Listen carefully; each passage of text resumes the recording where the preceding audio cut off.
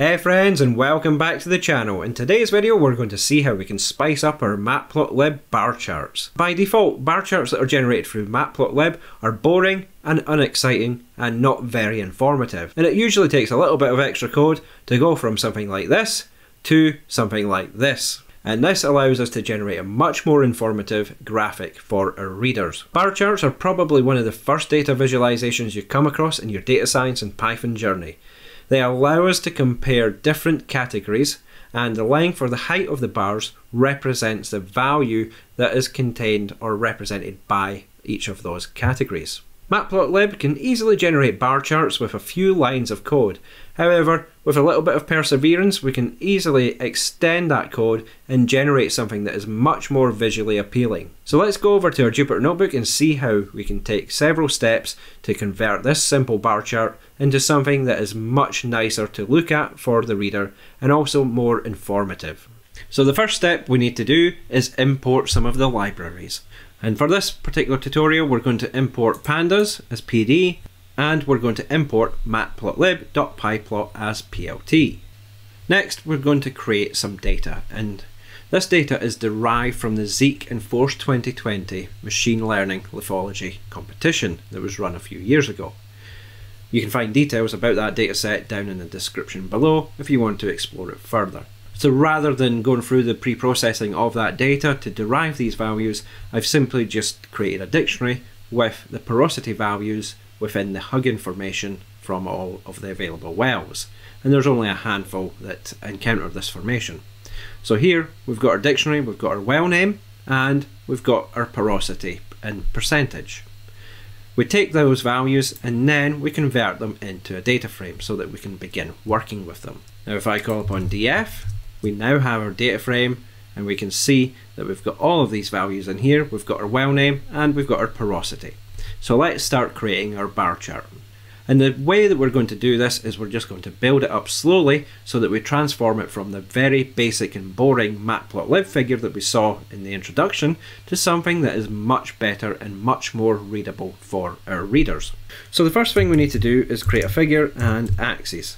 And we'll set that equal to plt.subplots, and we'll set the fig size equal to 8 by 8. Then we create a variable called bars, and we'll set that equal to plt.bar, and then we can pass in df, and we're going to pass in the well, so this is our well column, and we're going to pass in the porosity. So once we've done that, we can call upon plt.show to show the figure, and we can run that, and what we get back is this very bland Matplotlib figure. We've got blue bars. We can't make out the text on the x-axis. It's just not great, so we need to do some work to transform that. So the first thing we're going to tackle is dealing with these labels on the x-axis. Now, as we've got short names, this normally isn't a problem. However, we've got quite a number of them. In this case, we've got 18. And the simplest way when we're dealing with labels that are long or overlapping like this, when we've got many categories, we can rotate the bar chart, and this allows us to read those labels.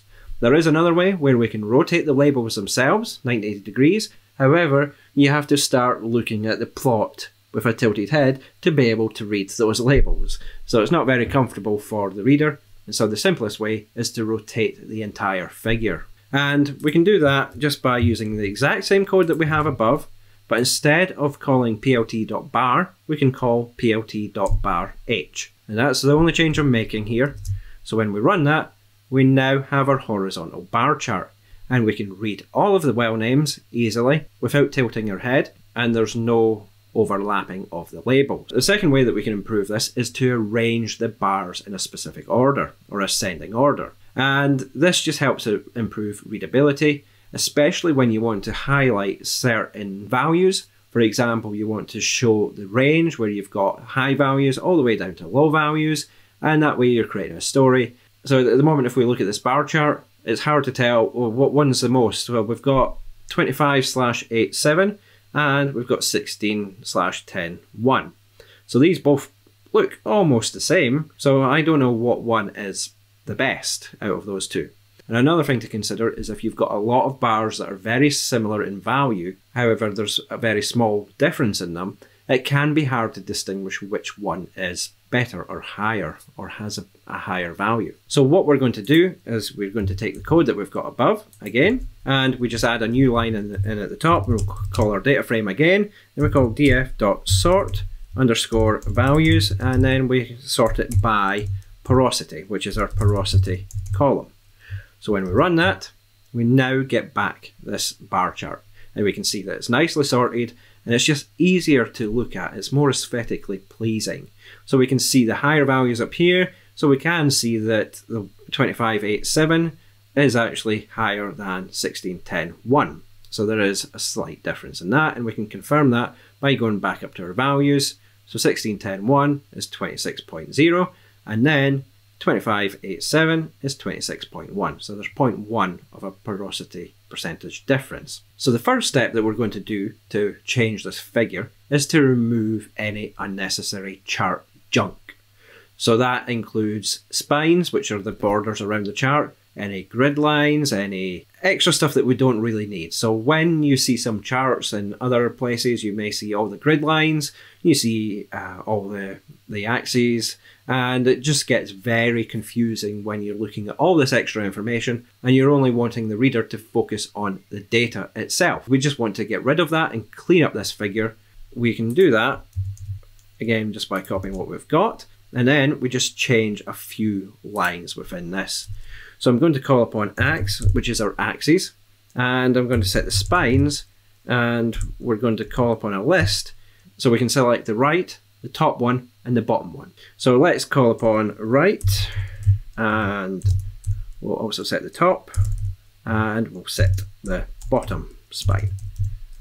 And what we're going to do is call set underscore visible, and we'll set that to false. If we ran that as it is, at the moment we're just going to have floating numbers on the x-axis, so we can remove that by calling upon ax.x-axis, and we'll set the visibility of that to false. So already we've got a much cleaner figure, and we're focusing now on the actual bars. So we can see these values, we can see the categories, and we're already starting to tell a story in a clean sort of way. As we remove the axes and all the labels, we now need to add something back in order for the reader to understand what the values are for each of the bars. And we can do that, again, copy and paste, and we're going to add in just an extra line of code. So ax.bar underscore label, and we're going to pass in our bars object. So we've created our bars object here, and then that's going to be passed into this bar underscore label. So we can run that, and what we get back is this plot where we now have the actual values. So this just makes it a little bit easier to read. So we can see, okay, that's 26.1, that's 26. So I'm not putting extra effort in to try and interpret the chart like I am up here. So I'm trying to work out what value this is. Okay, right, come down to the axes. Oh, it's probably about 25. Whereas if you provide the values, your reader will actually just go to that value. Oh, it's 26.1%. So they're getting that information right away. So we can control the way that these labels are displayed by passing in extra parameters to this bar underscore label function. And what we're going to do is we're going to set the padding is equal to -45. So padding, and we're going to set the color to white. We'll set the font size equal to 12, and then we'll call the label type, and we'll set that equal to edge. So it's going to sit on the edge. And then we want to set the format of it. So at the moment you can see it's 26.1, then we've got 26, then 23. So we've got varying degrees of precision in our values. So we just want to make this all consistent. And we can do that by passing in the parameter format, and we set that equal to %.1f %%. And that is going to set the values to one decimal place and use a percentage sign at the end. And finally, we'll set the font weight equal to bold, just to make it a little bit easier to read. So when we run that, we now have our values, and we can see that they're now on the inside of the bars. So we're not taking up extra room by placing them on the end, but we've now got them inside, and that's what our padding here is doing. So if I set that to 45, you'll see that the values disappear because they are sat over here somewhere. If I set this to -45 in this particular instance, we now see that we are within the bars. And if I wanted to say, let's just set this to 65, we can then start nudging them along the bars. But I found for this example, 45 seems to be the best value for this. We've got the bar chart, it's much more readable, but just to make it a little bit easier to identify the bars, we can increase the spacing between the bars here. So let's copy what we've done, and we can then start to adjust the height parameter within here. So if I say height is equal to 0.7, then we should have slightly smaller bars. Now it still looks a little bit cluttered, but we can change that by changing the height of the figure. So I'll set this to 12. So there we are, it's now slightly more spread out, slightly bigger, and we can easily have a bit of breathing space around our bars. And it's easier on the eye as well when the reader is looking at this. So the next step is to add some colour. Now we could go crazy and assign a colour to every single bar on this plot, but that sort of goes against what we're trying to do. We're wanting to create clarity for the reader, so we don't want to confuse them with all these extra colours. So one way that we can do that is either draw attention to a specific bar, so maybe we'll want to see the maximum, or we want to see values or bars that are above a certain cutoff value, or maybe we want to highlight a specific category, if we wanted to highlight a specific well, for example. So if we wanted to draw attention to a specific bar, we're going to copy what we've got, and we need to add in some extra information. So to highlight a specific bar within our plot, we need to call upon the well name or our category, and we just keep these as variables, as it just makes it a little bit easier to work with rather than writing them all in code. This way we can easily change it and update it as we go along. So if I select 16/2-16, and we'll say the highlight color is going to be equal to a hexadecimal value. I'll copy what I've got over here so that I'm not typing some random numbers and digits. And then we have our non-highlight color as well, and we'll say non-highlight color is equal to double quotes. I'll take that off. So now we've got our colours. One way to apply the colours to a specific bar is to create a new column within our data frame, and I'll call this colours. We need to then assign that to df, and we'll set that to well. So we're going to use the well column to select our well, and then we're going to apply a lambda function. And this will allow us to quickly apply a simple function to set the colour for our particular well to our highlight colour, and then the rest to the non-highlight colour. So we've got lambda x, and we'll set that to highlight underscore colour, and we'll set if x is equal to well name, and then we'll set the else part of it, then we'll set it to non-highlight colour. So what this is going to do is highlight the well name if it is matching what we specify here. So let's run this. Oh, I forgot to apply the colour to our actual bar chart, so we just need to pass in the colour argument here, and we'll set that to df colours. And there we have it. So now when you're presenting this to your audience, then you're highlighting a specific well within this particular series of wells. So this well here, you're wanting to highlight that to them so their eye is immediately drawn to that well, and then they can see how it compares to the others within that data set. So we could change this a little bit. So if we wanted to, say, have a porosity cutoff, so just copy that again, and we'll change this to a porosity cutoff. So it doesn't have to be porosity, we could be plotting any other kind of values that are associated with categories. We'll set this to 20 in this instance, and then we just change the lambda function so that we can say that if x is greater than well name, in this case we need to change that to porosity, then we can just run that and we get back our bar plot, and so we've got porosity cutoff. If it's greater than our porosity cutoff, So we're not using the well name anymore, we're using porosity. So what we're trying to do is compare a string to an integer. So if I've changed that to porosity, it should now work. And now we've highlighted the bars that are above 20% porosity. So this is great. So we can now tell the story that maybe these wells down here are below our porosity cutoff, and then these wells up here are actually okay and good.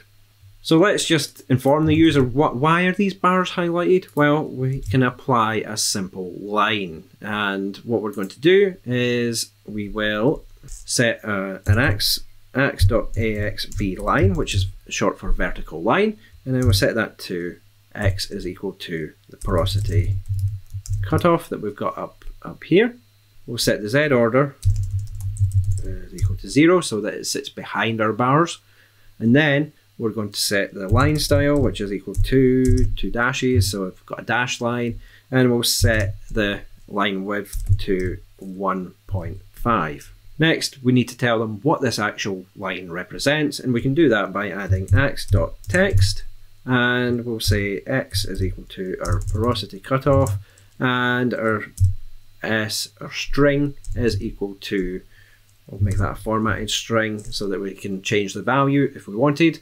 So we can say we've got our porosity cutoff percentage, and we can say porosity cutoff here, and we'll set the horizontal alignment equal to center, and font size is equal to 14, and then we'll set our bounding box. So our bounding box is what surrounds that text, so bbox, and we'll set that equal to a dictionary, and we'll set the face color is equal to white, and edge color is equal to grey, and finally line style is equal to dash dash. Oops. So we put that in there, and that should be good. What have I missed? Y position, where our label is going to sit, and we'll set that equal to 1. Okay, so now we've got our line, however it's turned blue, and what I've done is missed the color argument up here and pass that in, and there we go. So now when a reader looks at this, they know why these bars are highlighted in orange, and we could potentially change this value if we wanted, but they know that this is a 20% cutoff. So if I said I want this to be 5%, I'm hoping this will run, we can see that all of them are above our 5% cutoff. However, we would just need to alter the label so that we are in the right place. So let's just change this to maybe 15%, and we can see right away. So immediately we've already improved the figure, and the final thing that we're going to do is add a title to this. So we take our code that we've got above and paste it in here, and then we just change our title. So we can say x.set underscore title, and for this one we'll say wells with we'll do an f string, we'll come back and change that porosity cutoff, wells with greater than 20% porosity in the Huggin formation. We just need to change that to an f string, and we should just be able to run that, and we now have our title. So we can change this title a little bit and add a few extra parts to it. So maybe we want this a little bit bigger, so we'll change the font size, and we'll set that equal to 20, so 20 pixels, and then we'll set the font weight equal to bold, and finally we'll set some padding equal to 20, so we've got some space around that title. There we go. It's not the prettiest title, however it tells the reader exactly what they're going to look at. We've got the extra information here about the porosity cutoff, how the other wells relate to that. So even though Matplotlib can appear daunting to work with at first, we can simply, with a few extra lines of code, go from something like this down to something like this. That's much easier to look at, much more informative, and it is much more aesthetically pleasing to look at. So maybe I've not picked best colours here, but you can change them to suit your needs. So I'll just leave the next video up here. If you've enjoyed this content, give it a thumbs up, and if you want to see more content like this, click on that subscribe button and ding that notification bell. So thanks for watching, and I'll see you in the next video.